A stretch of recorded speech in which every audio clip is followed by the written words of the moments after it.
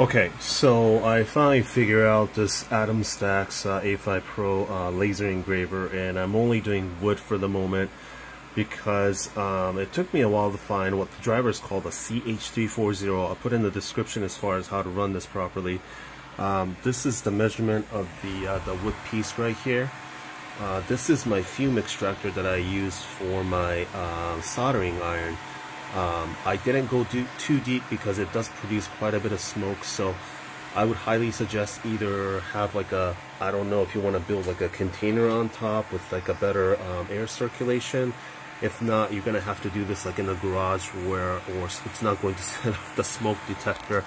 Setting up, you know, this whole thing isn't the issue. I knew it was going to be about the software, and you know, these things are somewhat open source.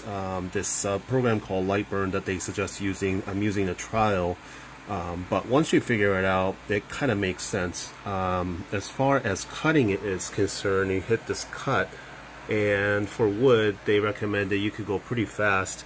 I did 80%, so basically the power would determine the laser power, but the speed also is important because 3000, it, you know, just scans real quick, or I should say the laser is basically burning quickly. If you put this to like 50, it goes in deeper and it's going to create more smoke. So it really depends on the type of material that you're using. If you want to do like fill, I'm doing only the line because this test here, which I'm going to show you in a second, I only need it once, and I was able to finally get this. So once I hit start, and I'm not looking at the laser because I'm not wearing my safety glasses, but it does come with it. It's very quick, but I don't know if you can see, but there is some smoke already coming out.